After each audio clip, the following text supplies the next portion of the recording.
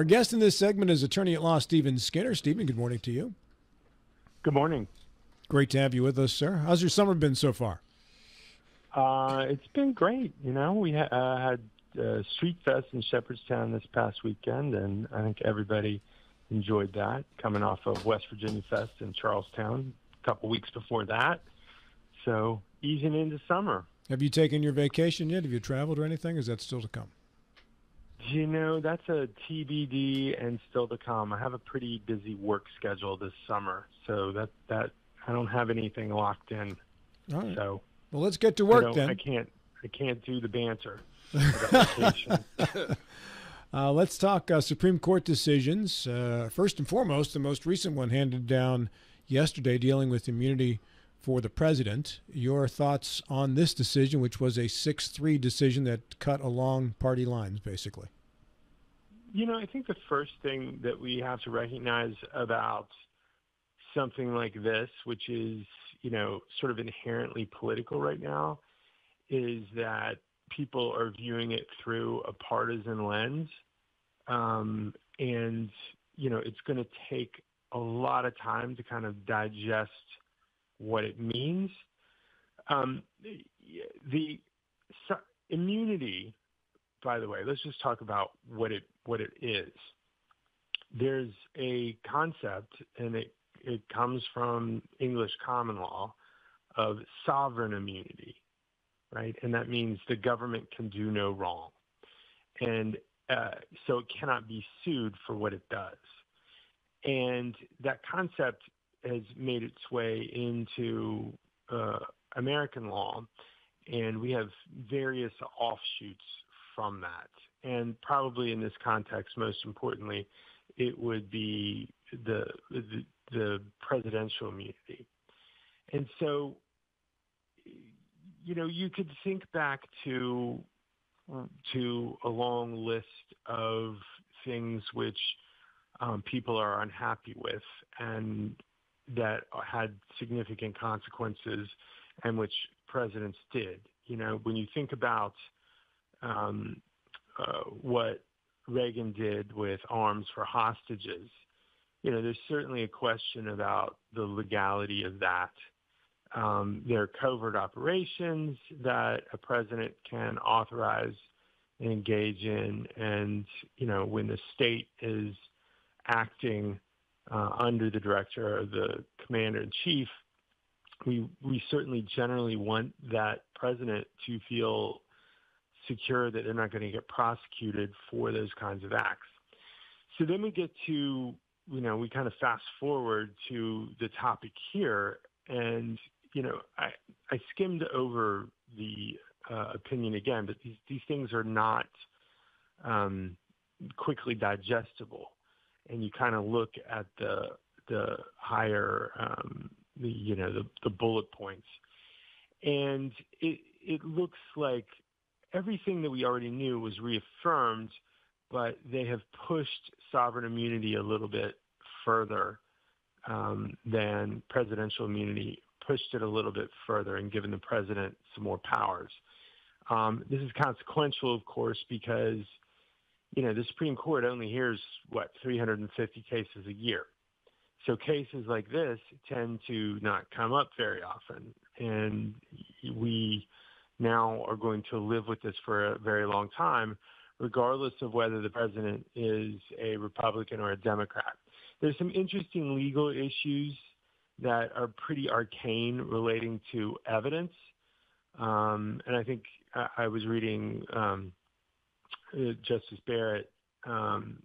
She wrote a concurring opinion that's kind of specifically targeted one of the evidentiary issues, which made a lot more sense than what the majority did, about whether you can use evidence from sort of presumably official business to make the case that unofficial business was a crime for which there's no immunity. So I don't think it's everything that the left thinks it is. I don't think it's everything the right thinks it is. It is certainly very hyper partisan, and I think there are a lot of people who are very uncomfortable with what it does. But we have to remember that what a president must do to keep us safe and secure is we must be able to give protection to that president. Otherwise, you have, other countries willing to indict our presidents for crimes or war crimes, and there's a line there that we have to assert for the safety and security of the U.S. Stephen, this is John Gilstrap. Good morning. So how does this fold over with the impeachment clause for high crimes and misdemeanors? So this really doesn't have anything to do with that, right? Because impeachment happens within Congress, and he was impeached. He wasn't convicted, Trump, and we could deal with a problem like this that way. That would be a political solution, and obviously it's much cleaner. We haven't gotten to that point. We, in many ways in the United States, rely on shame and honor to regulate our politicians. And what we're talking about now, and what I think the founders were concerned about, certainly was that sometimes when you have populism take over democracy, that shame and honor don't really work anymore. And so we might have to criminally prosecute a president for their crimes. So it is not, it does not have to do with that portion of the Constitution generally. So if a president commits what would normally be considered a crime in office, and then he were impeached as a result and convicted, hypothetically, yep. That's it. That's the final punishment, as it were, is the conviction by the Senate? Right, and therefore removal. And it would generally be thought of as not being reviewable by the Supreme Court. The Supreme Court can't intervene over there. The Supreme Court can intervene in a federal court. And, what is as interesting sort of in terms of this story as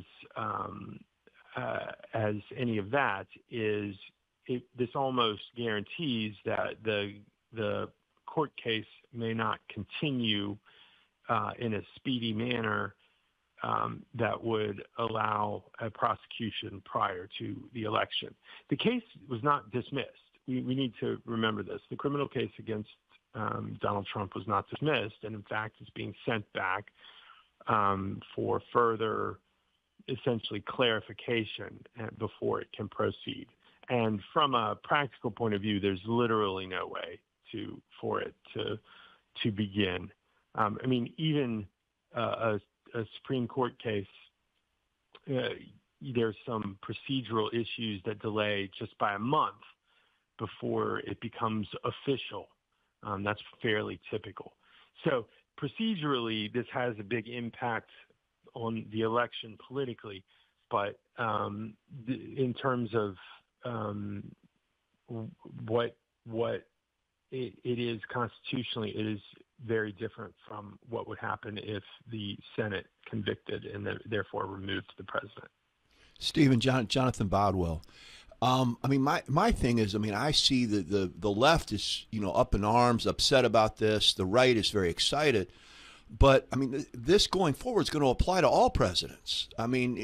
Republican presidents, Democratic presidents.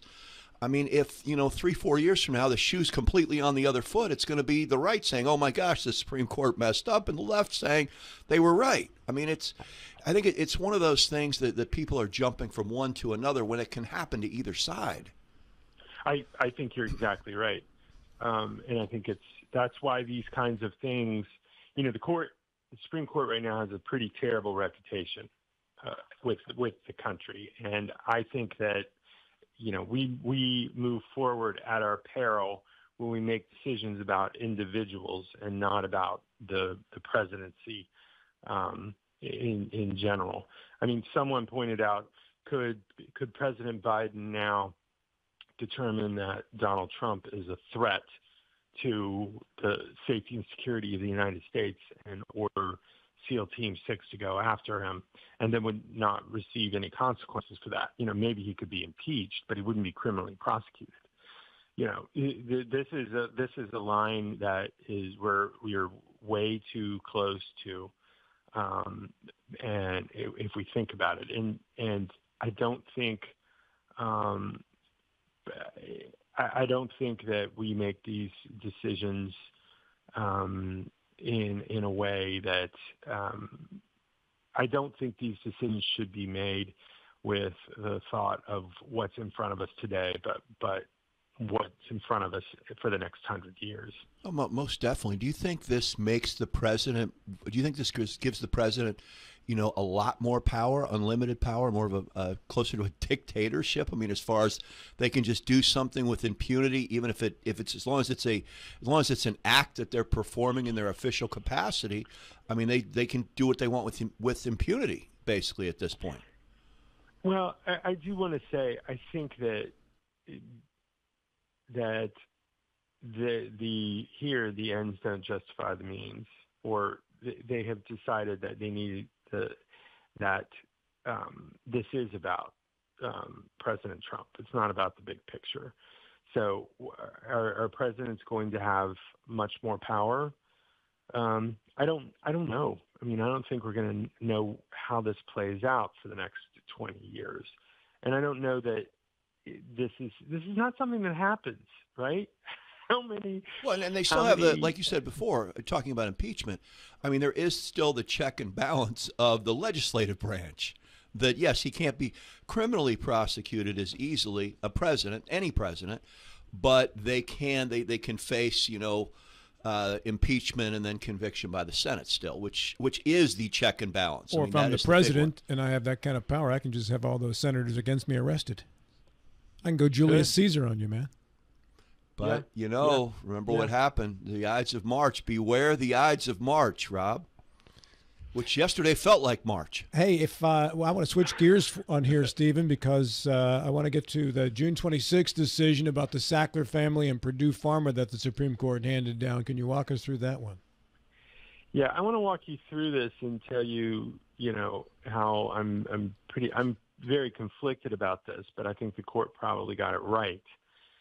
So this is basically about the opioid crisis, and this continues to involve certainly the Eastern Panhandle, because we have claims filed in the Purdue Pharma bankruptcy. Just to remind everybody, Purdue Pharma was the architect of OxyContin and creating the marketing myth that OxyContin is not addictive, right? So they created the problem in the beginning, and Purdue Pharma went into bankruptcy, and a deal was worked out with Purdue Pharma and the bankruptcy for a significant settlement.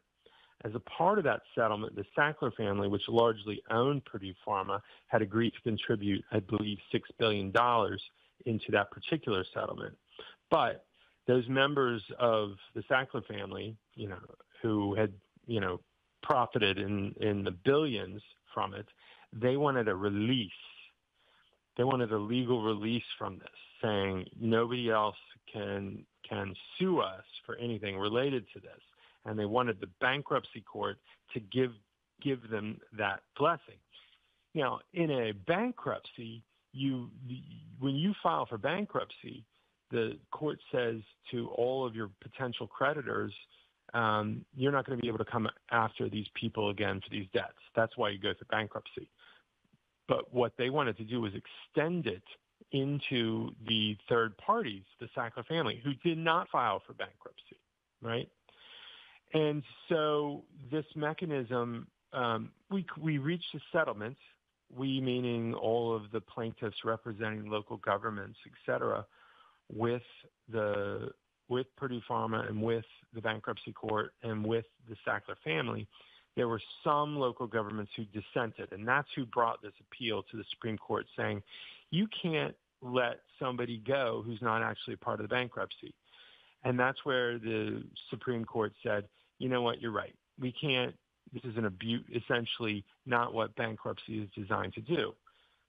So if you want to get a release of liability for your potential debt to all of these claims, you would have to go through bankruptcy to get the same kind of release. So Purdue Pharma can go through bankruptcy and be fine.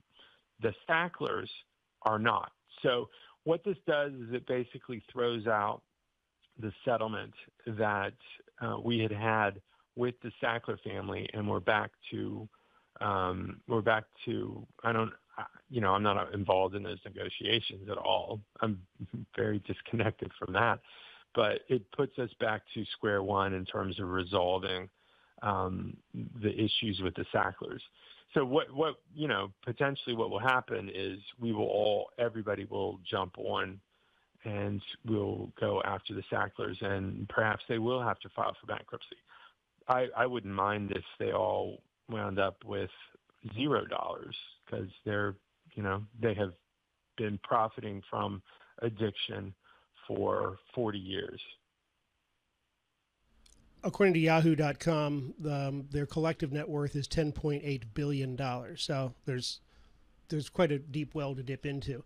Does this affect the West Virginia First Foundation and the money that is currently being used in West Virginia right now? So the money that we're talking about here is not yet a part of or counted towards the West Virginia First Foundation. These are separate and outside of that, and what we're talking about are additional funds that would flow into our local governments and potentially into the foundation. So the income streams into the foundation are separate, and largely they're from the big three distributors.